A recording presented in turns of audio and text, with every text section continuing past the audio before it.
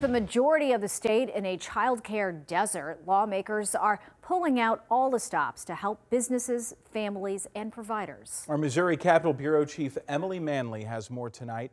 She joins us live from Jefferson City to explain the idea of splitting the cost for childcare.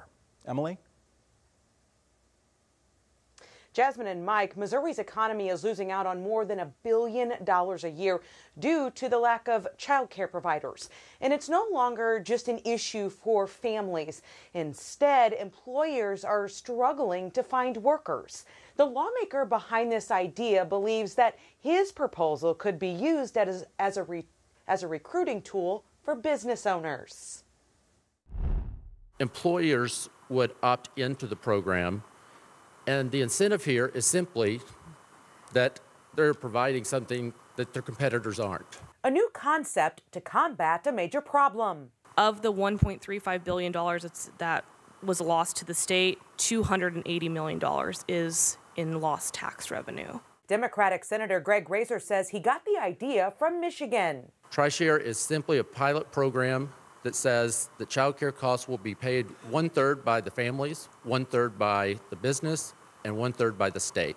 Within the first year, Razor says nearly 40 Michigan businesses and 400 families took advantage. On average, the employee decreased their monthly child care cost by $464. It would be overseen by the state's education and economic development departments. Eligibility for families would be based on income. For example, a family of 3 would qualify if the household income is between $50,000 and $80,000. We know businesses have countless amount of unfilled jobs. We want to do everything we can to remove barriers to entry into the workforce, and childcare is indeed a barrier. This proposal comes as the General Assembly is moving forward on another plan to offer incentives to employers, families, and childcare providers through tax credits. We talk a lot about educational choice and opportunities. The reality is most families don't even have a choice of where they send their kids because there just aren't enough spots available. Similar legislation died in the Senate last session, but there's a new push this year. Over the course of 2 years, the state lost 1,100 providers, leaving some counties without a facility. Every single day, I get many phone calls, especially looking for infant and toddler care.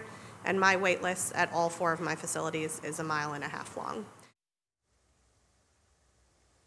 Now, House leadership says that they do plan to debate and possibly even pass the child care tax credit legislation within the upcoming week. Governor Mike Parson has previously said that this is a priority the General Assembly needs to accomplish this session. Reporting live tonight from Missouri State Capitol Bureau in Jefferson City, I'm Emily Manley, Fox 2 News.